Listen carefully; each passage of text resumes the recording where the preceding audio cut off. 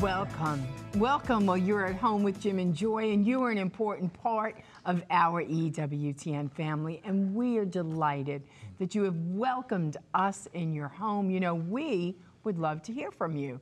So today we're taking your questions and your comments to Jim and Joy at EWTN.com, and check us out on Facebook.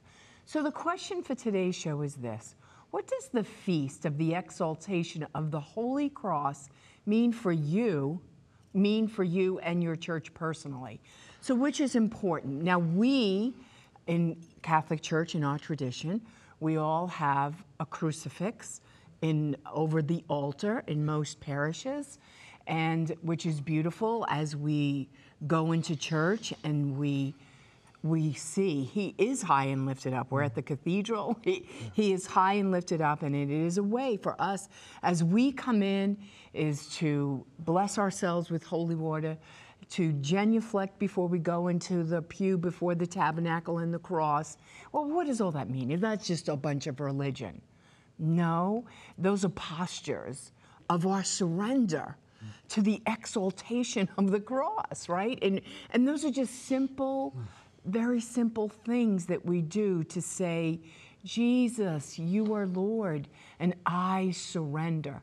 And I know the price that you paid, that I would have an intimate relationship with you here on this earth, and then the price you paid for me by God's grace and mercy to get into heaven. It's the cross, the power of the cross. So the exaltation of the cross of Christ is this coming Saturday. And so it's a kind of twofold thing, remembering Saint Helena, mother of Constantine, who made pilgrimage to Jerusalem, working with the bishop or the patriarch of Jerusalem, and discovering the cross of Christ buried under some worship to Venus, I think it was. And people knew that under there was the burial site, you know, of our Lord, and there may be the cross there. And so she discovers the true cross of Christ, we believe. And then it's the building of a basilica there. And I think the basilica was named Martyrium, and the shrine was named Calvarium. And then it was sacked. Those places were sacked by the Persians in 614, and then retaken by the Christians, and it was rededicated on 1149, the Church of the Holy Sepulchre. So it's not a history, so it's the remembering of this, the discovery of the cross, which you can see pieces of that, I believe, in the Church of Santa Croce in Rome, and then also in Santa Croce in Jerusalem. So that's the historicity of this, and so we celebrate that every year. And then, of course, there's, as you were saying, Joy, the devotion, the exalting of the cross of Christ on which the Prince of Glory died. So we want to discuss that today, and it's really awesome ways that we could be doing that. What are we doing to honor the Lord and his crucifixion on our behalf, that instrument of torture, that instrument of death, that instrument of capital punishment. And the instrument of victory. Right. He transforms it into the instrument of victory. O death, where is your victory? O death, where is your sting? The sting of death is sin, but praise be to God who gives us life, who gives us the victory through our Lord Jesus Christ. This transformation of that which was cursed be the one who hangs upon the cross, is what the Jews said. It's a cursed thing. And the Greeks said, this is totally folly. This is nonsense. This doesn't make sense. So we want to discuss this today more fully, meditate upon the cross of Christ. So again, it's this Saturday. You have time to do some meditating, exalting of the cross of Christ on which the Prince of Glory died. What does the Feast of the Exaltation of the Holy Cross mean for the church? What does it mean for you personally? We'll be right back. Plenty more to come. Don't go away.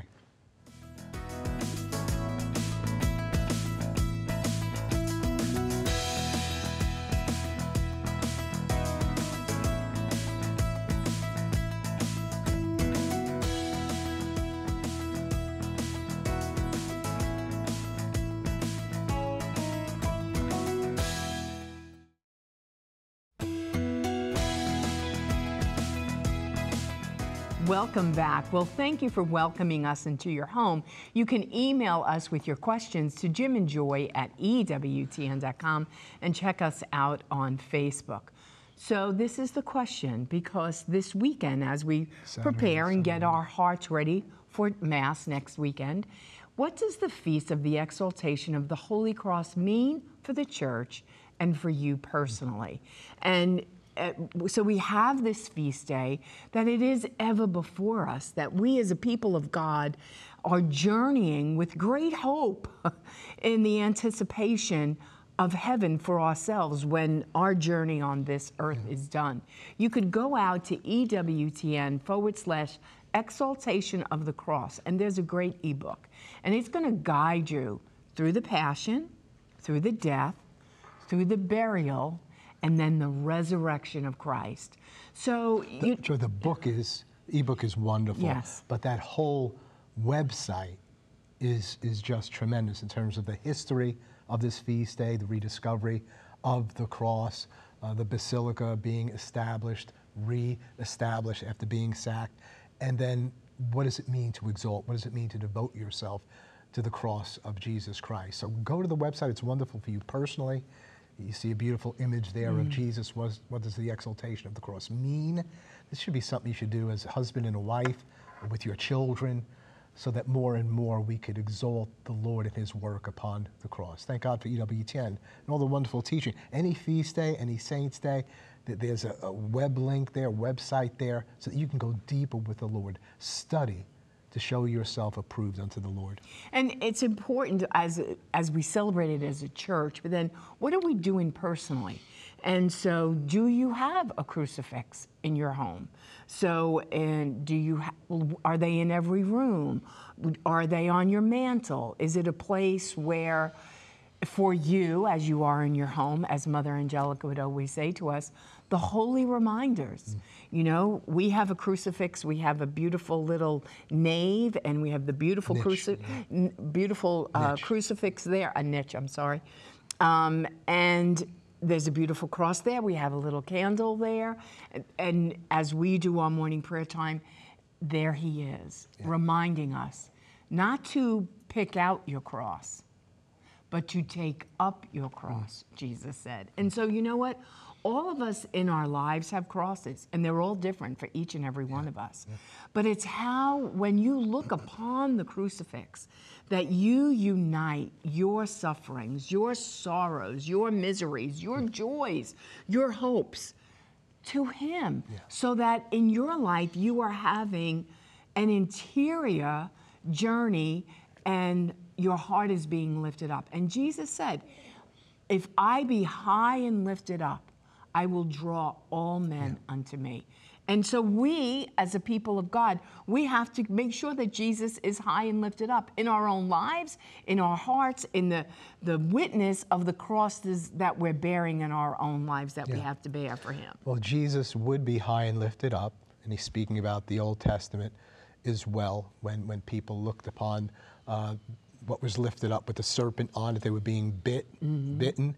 And if they looked upon that, that was a type of Christ who would be lifted up. So there's no doubt that Jesus Christ, and this is one of the reasons for rediscovering the cross, because our faith is historic. Yes. That this is not just a myth, total myth, like nothing happened. God made history in Jesus Christ. We believe in the incarnation. In the beginning was the Word was with God, the Word was God, the Word became flesh. And so we go through, we're not just Gnostics, everything's just spiritual. To say, no, we know what love is like, we know what the Father's love is like in the face of Jesus Christ, in the crucifixion of Jesus Christ, who wasn't jumped by a bunch of people and murdered. Nobody took Christ's life, nobody. Christ laid down his life. Other people participated in what he wanted, so that we might be set free and redeemed by the precious blood of Jesus Christ upon the cross. And when we understand that more deeply, may we all come into that more deeply, and just, Joy, meditating upon this whole thing, the exaltation of the cross, you really ask yourself, do I do that? Yes. Do I meditate? We have a lot of crosses, but do I look at the cross? Do I look at him upon that cross and just open myself up? Lord, I'm lost in wonder in time and space when I survey. Are we surveying the cross? You know, that beautiful song. When I survey the cross of Christ, my richest gain I count but loss. I pour contempt on my pride. Forbid it, Lord, that I should boast, save in the death of Christ my God. All the vain things that are charming me most, I sacrifice them to his love. Look at his love. But do I do that? Am I taking time? I need to take more time. I mean, so it's convicted me about that, to take the time to do that, to meditate upon the cross, open yourself up, because it is this encounter, it's this love relationship, and you can never fathom the depths of the cross of Christ. Am I making time to look at him upon the cross? Well, and you think about all of the images that we look at in our life. Yeah. All the screens that we're in, all of, you know, how many hours we sit in front of the television. Are we reading the Word of God? Are we meditating on his scriptures to us? Are we reflecting? So that, you know, and I know that there are traditions in Christianity where they don't want to have Jesus on the cross because they believe he's resurrected. Well, he has resurrected, and he is the King of Kings and the Lord of Lords. Amen. But for us on this journey of our living, for me, and we were in the Episcopal Church and we always had a crucifix, which was beautiful. Because you know what, in this life, I'm going through some sufferings and miseries and trials. Do I believe I'm going to be triumphant? Do I believe that this, how am I going to do this? Where am I going to get the strength to do this? Where am I going to get the hope to do this? Where am I going to get the peace to endure through this trial, through this tribulation? When you gaze upon the cross and you know his love and you know his peace, and you look at him, and there are moments when I know he's gazing back, and it just pierces your soul. It changes you for all eternity. So it's kind of like, but we have to take time. We have to step back. We have to reflect. And part of our problem in our living is nobody's reflecting. We're all going and doing and being and going and doing and being. Well, that's why we're doing this Monday. You've got 6 days. Do you even know what the exaltation of the cross of Christ is? Go to the website.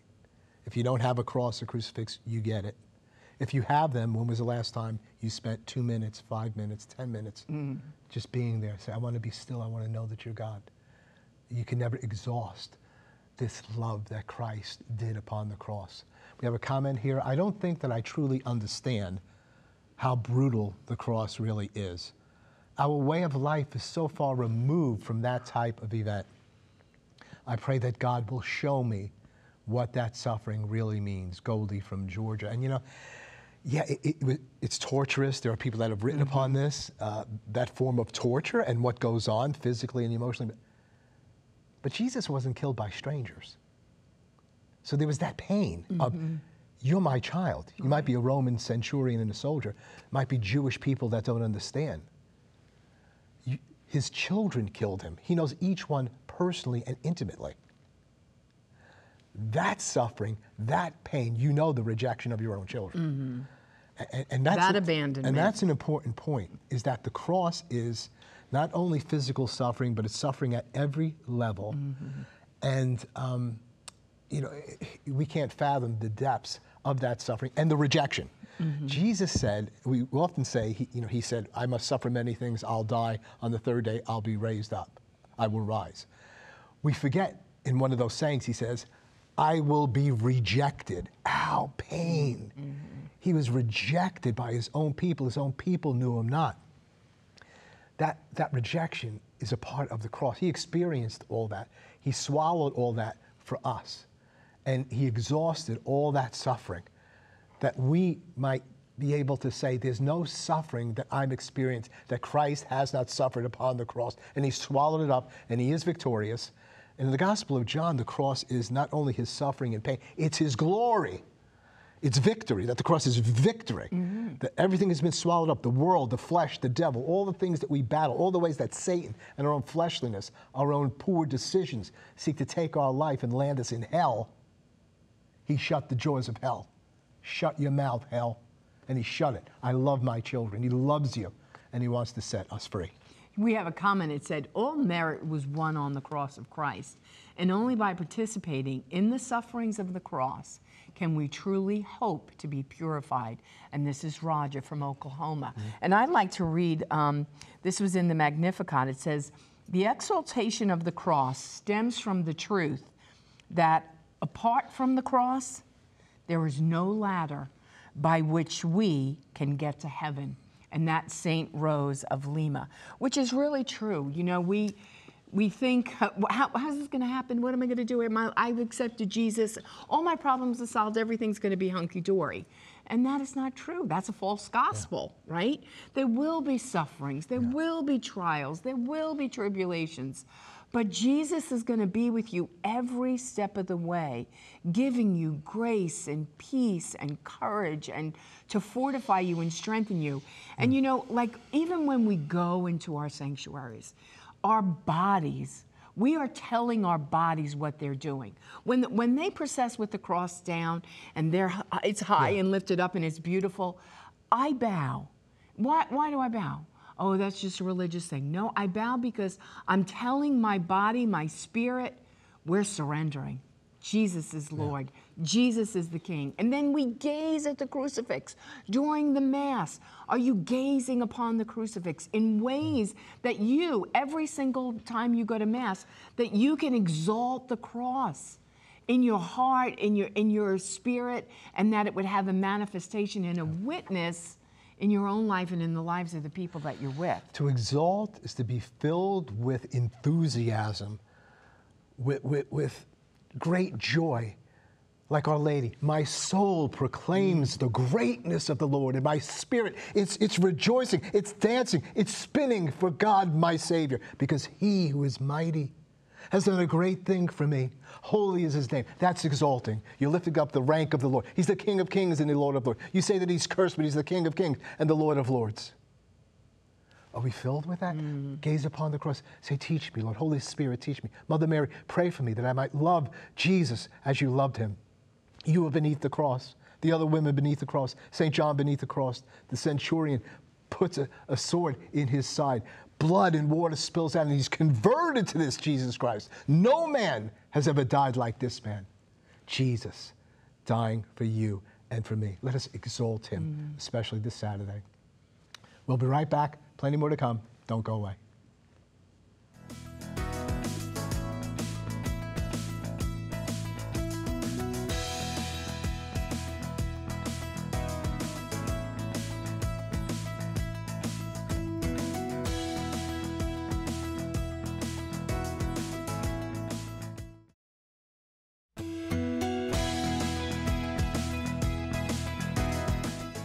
Welcome back. Well, before we wrap up today's show, we're going to go to Rome to check in with beautiful Joan Lewis. Now, Joan's going to be sharing a beautiful reflection on the feast of the Exaltation of the Cross. Joan?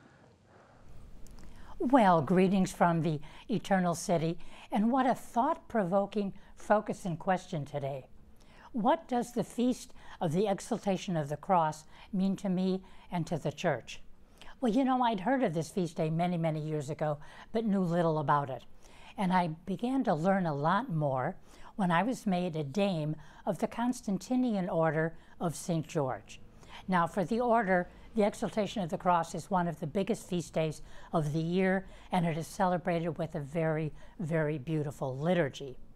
Now, there's legend that says there's a link between the Roman Emperor Constantinian and the Constantinian Order.